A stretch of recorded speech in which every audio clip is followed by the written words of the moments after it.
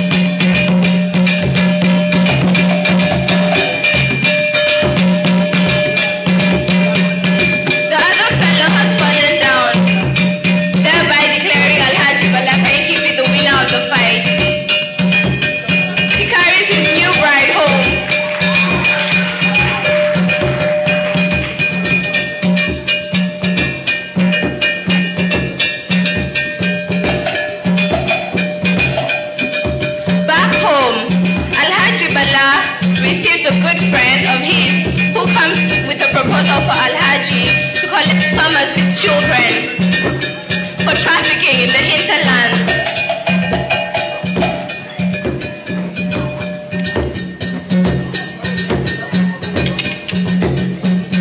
The proposal is being made. Let's see if Alhaji Bala Kifi will give his children away. Sum of money has been given.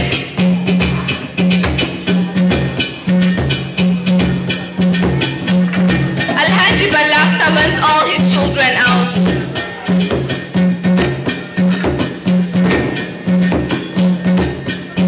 Away he sends them.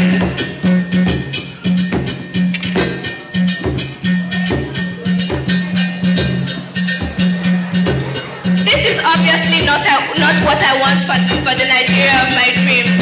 Child trafficking and embezzlement is really bad.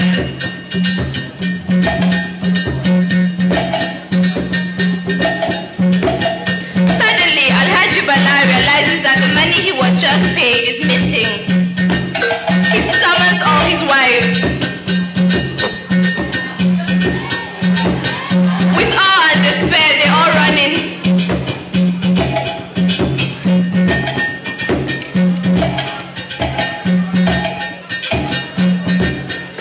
Alhaji Bala is inquiring for his money, and all of them deny ever having seen it.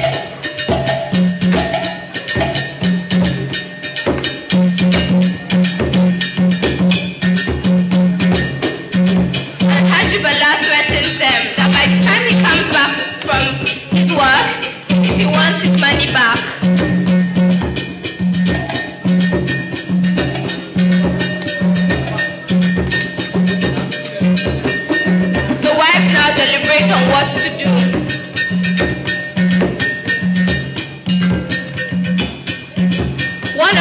gives them a plan to smear a sticky substance on the chair on Alhaji's chair, so that when he comes back, he gets stuck to the chair, and they give him the beating of his life, thereby fighting for their freedom.